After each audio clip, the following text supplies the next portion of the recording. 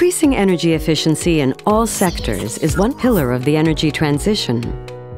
Germany is one of the world's leading industrial nations in this field. The country already consumes less primary energy than 25 years ago. Energy consumption is becoming increasingly decoupled from economic growth. Buildings account for around 40% of Germany's energy consumption, most of which is used for heating. The federal government offers unique incentives for upgrading the energy performance of buildings. The country has the largest building stock in Europe. Houses that produce more energy than they consume are already being built in Germany today. From 2021 onwards, all new buildings in the European Union must meet a zero-energy standard.